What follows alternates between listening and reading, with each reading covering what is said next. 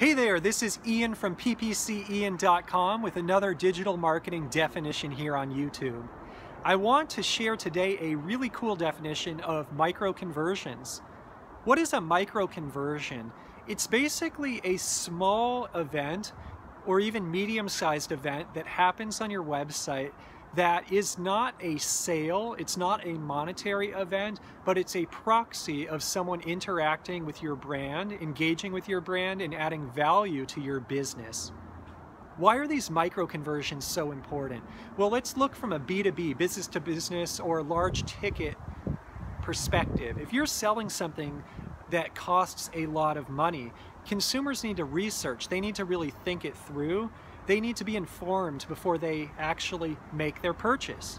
And if you wait all the way for them to convert all the way to the big conversion, that could take some time. And also you might not have a lot of data. If you're trying to optimize media, you're trying to optimize your strategy, you might be waiting a very long time for that event to happen, and you might not have a lot of data to optimize your business. So the beauty of a micro conversion is it gives you data along the way.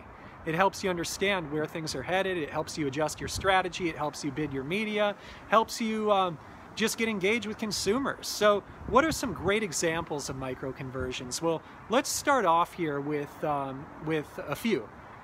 Let's say they share one of your social media articles or like a social media article. That's a micro conversion.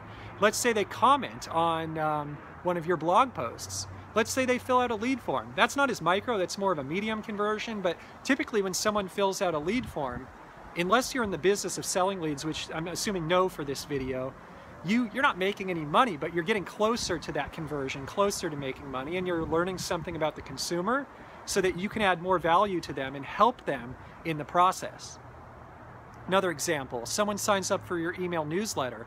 I love this micro conversion because consumers who are informed, who are researching, are some of the best consumers. And also, look, we all work so hard on our email newsletters, on our content, and when people are consuming that content and getting value from the content, that is just a great thing for marketers like you and me.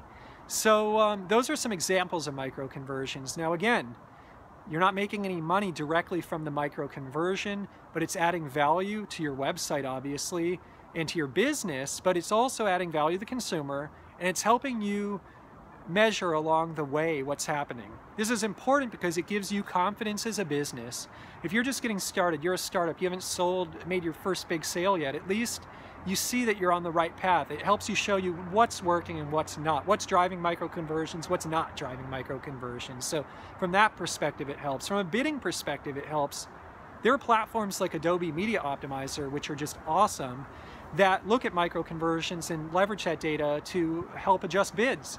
Again, it doesn't take those into account as highly as a real conversion, a monetary event, but it helps.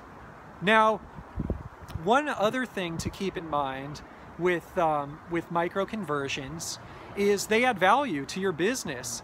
So a great example of this is sharing your blog articles or commenting on your blog posts. All of these events add value. Signing up for your email newsletter, sharing your brand online. You don't earn money from that. And let's say the micro conversion never turns into a conversion. The micro conversion still added value because it could have influenced someone else. It's a social world these days. It could have convinced someone else out there to make a purchase. So just a fun definition today with micro conversions. This is Ian from ppcian.com. Thank you so much for watching. I'll see you guys in the next video.